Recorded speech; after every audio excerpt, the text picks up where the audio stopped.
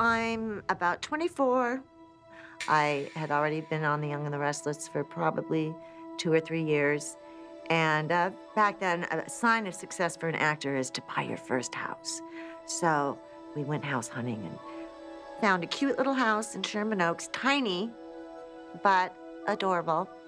And moved in there with my boyfriend, Carlos.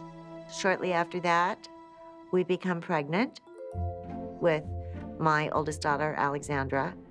And we were a happy little unit of Carlos and I and our baby.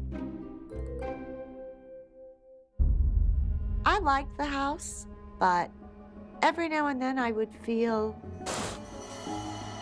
perhaps that I wasn't alone.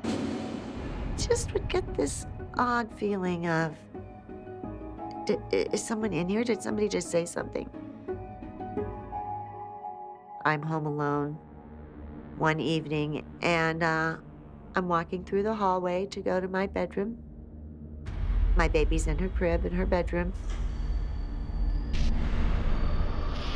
As I am entering my bedroom, this cold wind thing happens. Now I am frightened. I finally got the nerve to turn and see. I turned, and there is a spirit. She's female, she's elderly.